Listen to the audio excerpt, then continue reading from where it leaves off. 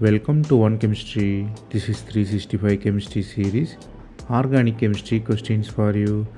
Here you have furan and acetic anhydride and boron trifluoride. You have to find what will be the final product.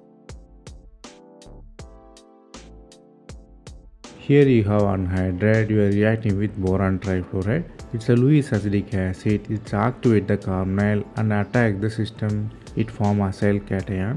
So it can attack many places in the furan, but the regioselectivity defined by electron density. Oxygen density makes the second carbon electron rich, so attack happen and the aromatization. You have the acyl substituted product. The concept you have to learn here is in furan, second position is electron rich. Electrophilic attack happen at the second position.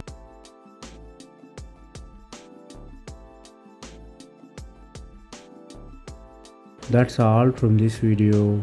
Thanks for watching. If you have any suggestion, comment below.